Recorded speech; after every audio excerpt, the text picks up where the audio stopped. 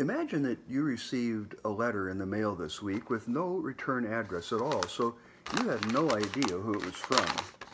Imagine then that you tore it open and found inside a handwritten note that turned out to be very disturbing. The note said, "I am following you.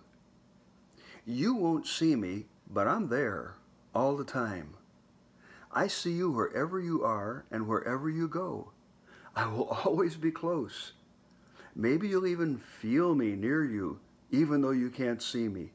You can't shake me or lose me. You'll never get away from me. I'm right behind you all the time." Wow, that would be a pretty disturbing, disconcerting note, wouldn't it? Have you ever been followed? I remember when I was just a kid walking to school with a couple of my friends, and glancing back over our heads, we saw that the greatly feared school bully was about 50 yards back and gaining on us. He was surrounded by 4 or 5 of his gang member mini bully friends. Were they following us? What were they going to do to us? It was scary. Maybe sometime you've been walking alone in the woods as it was beginning to get dusk or dark, and you heard something behind you, stopped and listened. Nothing. Started to walk, heard it again, and you began to think, something is following me. In your mind, you conjured up a cougar or a bear or a wolf stalking you and ready to pounce on you. Scary, right? Maybe you spotted a state police car driving behind you on the highway, and almost instinctively you glanced down at your speedometer and realized that you'd been speeding. You kept glancing in the rearview mirror to see if that patrol car was still following, and could feel your heart beginning to beat a little harder as you wondered when his light was going to go on and he'd pull you over and give you an expensive ticket. Maybe you started to pass someone driving on I-96 and suddenly heard a blare of a horn and realized that you hadn't checked your blind spot well enough in the mirror, and you quickly jerked back into your lane. The person you had cut off pulled up beside you and turned and looked at you with a livid anger in his face and gave you a hand motion with his fingers to let him know he was really upset with you. And then he pulled behind you and rode your bumper dangerously close, just a few feet for several miles. As your pulse began to race, all you could think about was some of the news items you'd seen about terrible things, violence that happened because of road rage on the highway. And there he was, following you. Scary, right? On the other hand, maybe you had car trouble sometime, and a family member, a friend, said, "Hey, I'm going to follow you in my car all the way to your house just to make sure that you get there safely." Hey, that's a good way to be followed, right? Maybe you were going to go to a restaurant to eat with a friend or family member, and they didn't know where it was, so they said, "Well, tell you what, I'll follow you in my car, and then I'll get there safely, and we'll have a wonderful meal and a great time together." That's a good way to be followed. Maybe your family was going to take a trip together, but you wouldn't all fit into one car, so you packed into 2, and the other carload of your family members followed you. It wasn't a great feeling to look in your rearview mirror and see there's your family following you, looking forward to a wonderful time together. Perhaps you have a great friend, and they told you that they were going to be figuratively following you. Maybe you're going through a really tough time, experiencing some pain, and they said, "Don't worry, I've got your back. I'll be right here. I'll stand up for you." Yeah, they were following you, weren't they? They had your back, and that was a really good way. You know, when someone is following you, it can either be frightening or comforting. That's what I thought of when I was reading Psalm 23, everybody's favorite Old Testament psalm. We've been studying this ancient Jewish poem written by King David, reflecting back on his days as a teenager, shepherding his father's sheep. "The Lord is my shepherd, I lack nothing." That's the first verse. And now we've come to the final verse in this wonderful wonderful psalm. Verse 6, surely your goodness and love will follow me all the days of my life, and I will dwell in the house of the Lord forever. Originally, I wanted to cover that whole final verse in this time on video today, but I began to realize that it would be much too long a sermon, especially on video, so I'm going to cut it in half. And today we'll unpack just that first line, surely your goodness and love will follow me all the days of my life. And then, Lord willing, next Sunday, we'll look at the last line of the psalm, I will live in the house of the Lord forever. David knew what it was to be followed by someone or something that was scary and dangerous. You remember when he was a teenage shepherd for his father's sheep, there were times that his flock was attacked by a lion or a bear. Perhaps other times that he doesn't write about by a thief. But David followed the sheep.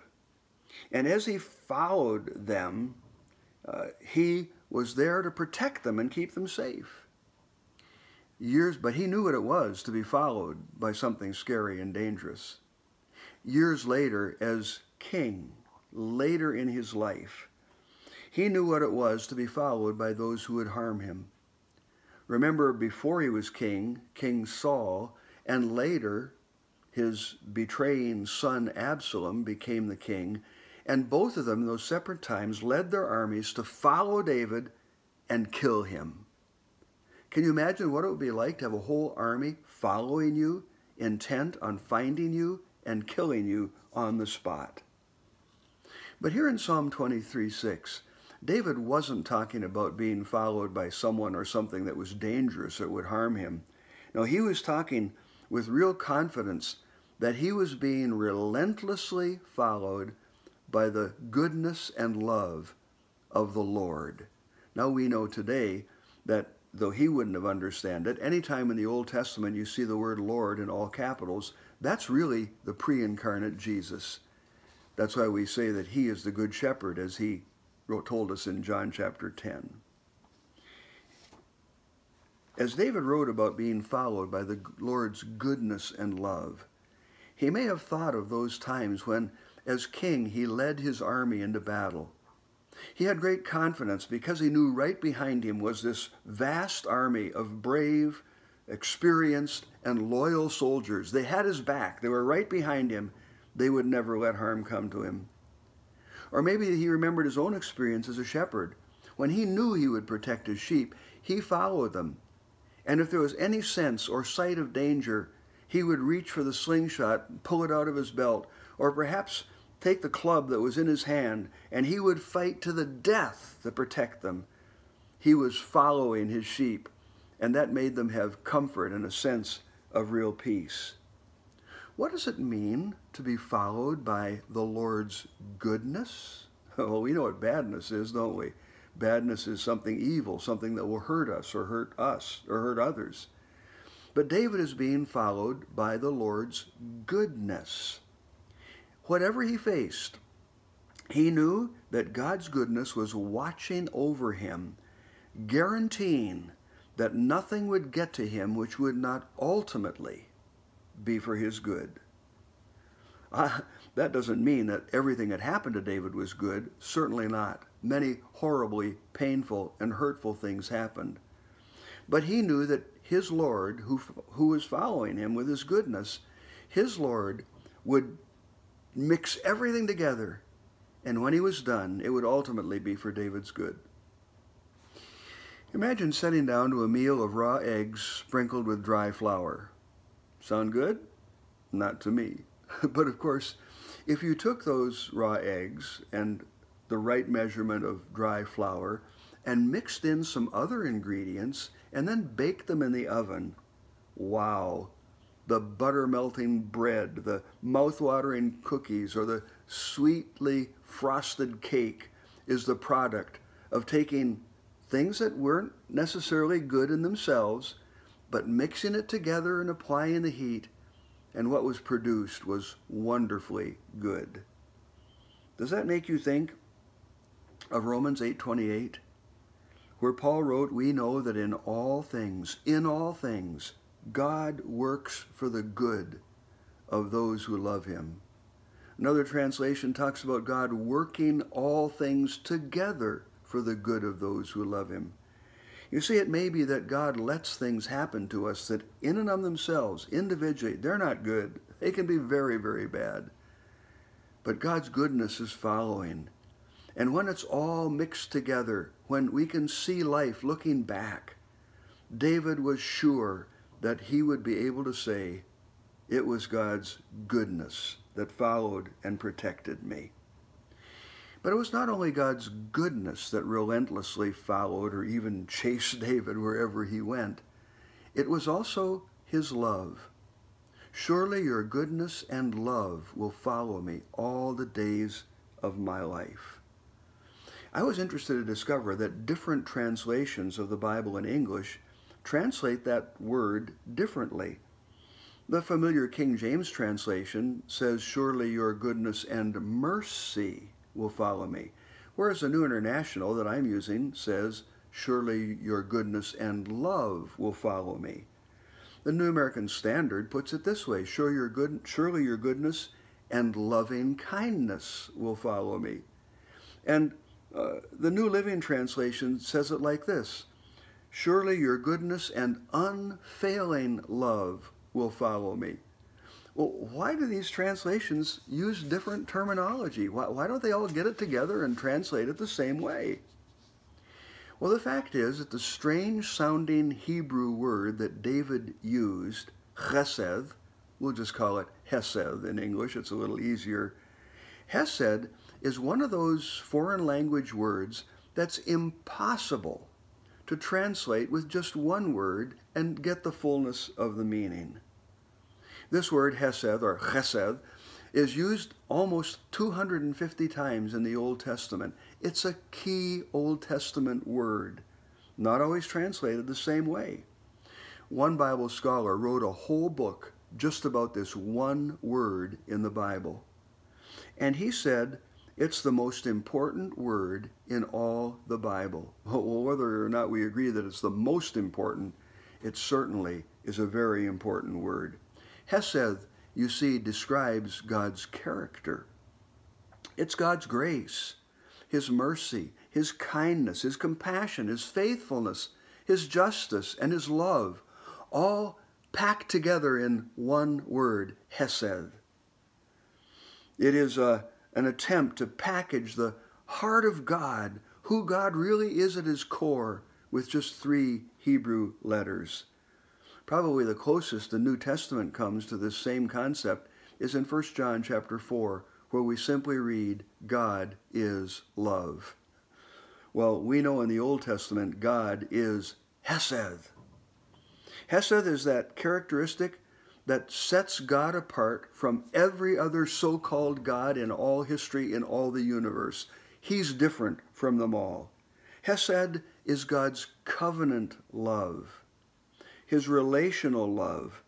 It is his unconditional commitment to deal with his people, not according to what they deserve, but to deal with his people according to his loyal, unfailing, no matter what compassion, his mercy, his kindness, and love. It's almost like irrational love, or as one writer said, crazy love. I think maybe the best translation, at least for me, of this word hesed is relentless love. "Surely your goodness and relentless love will follow me all the days of my life." And did you catch David's certainty? This isn't in doubt. This isn't I hope. He says, surely. I have confidence. I know this absolutely. It is absolutely true that God's goodness and relentless love will follow me all the days of my life.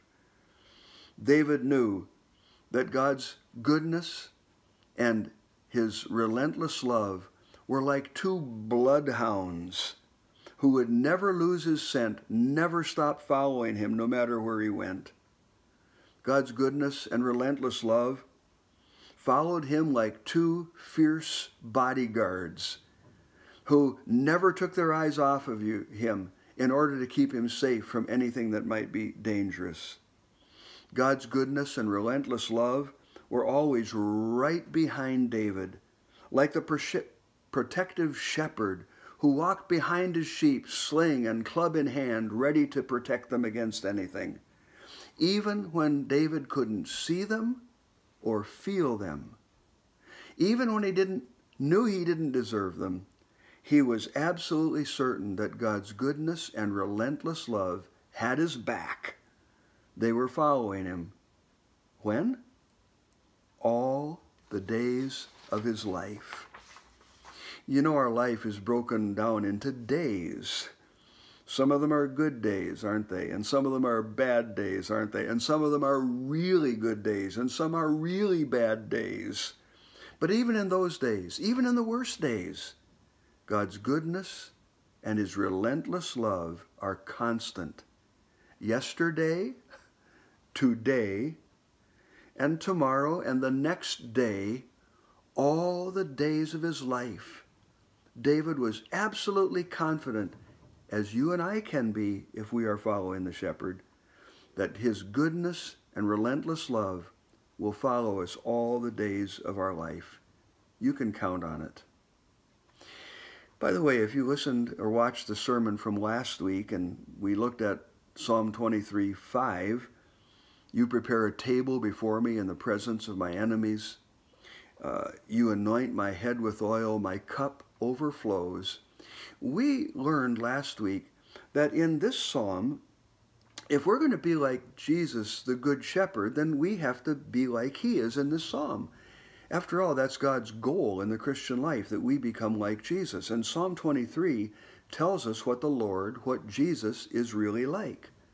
From verse 5, we learn that if we're going to follow Jesus' example, be like him, then we need to be generous in helping the needy.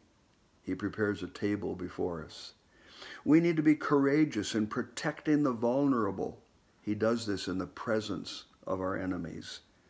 We need to be like him in that we are compassionate to the hurting. You anoint my head with oil. And being extravagant in encouraging the downcast. My cup overflows. But now in this first half of Psalm 23:6, if we want to be like Jesus, the Good Shepherd, then we must constantly pursue the people in our lives with goodness and relentless love, no matter who they are, no matter what they've done or not done, no matter how they treat us, no matter whether they like us or we like them, and no matter whether they're our friends or our enemies, whether or not they deserve it.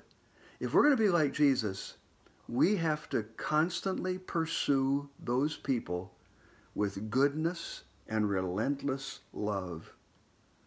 You know, Christians ought to be known. It ought to be our reputation that we are people who are good to everybody. And we are people who show relentless love to everybody, not just our own, but to everybody. And that goodness and relentless love should show in our attitudes, in our words, and in our actions. Goodness and relentless love should permeate and characterize all of our relationships and interactions with other people. Jesus, you remember in Matthew 5, commanded his children, he said, "Let your light shine before men, that they may see your good works." Following someone with goodness translates into doing good works for them. Paul wrote a letter to first century Christians who were living in Galatia, and he said to them, "Therefore, as we have opportunity, let us do good to all people." When Paul wrote to his young pastor friend Timothy, he told him that he needed to command the people in his church to do good, to be rich in good deeds, to be generous and willing to share. You see, this is an emphasis throughout the Holy Scriptures, that God's people are to pursue others with goodness, good deeds, doing things that don't harm people, but rather that help them, that benefit them, that meet their needs. To show people relentless love is to be willing to sacrifice yourself, to sacrifice and give up what you have, your agenda, your possessions, your time, your plans, to be willing to sacrifice in order to do what is absolutely best for them, what will ultimately be good for them. Centuries before Jesus came, the prophet Micah, in a very familiar verse to many people, wrote this: God has shown you, O mortal, what is good. And what does the Lord require of you? To act justly and to show mercy. Guess what the Hebrew word is? It's chesed. It's hesed. Relentless love. This is what God expects of you, the prophet said. To act justly and to love hesed. Relentless love. If we want to be like Jesus, we must actively, intentionally, and relentlessly look for ways that we can do good and relentlessly love the people that God brings into our lives.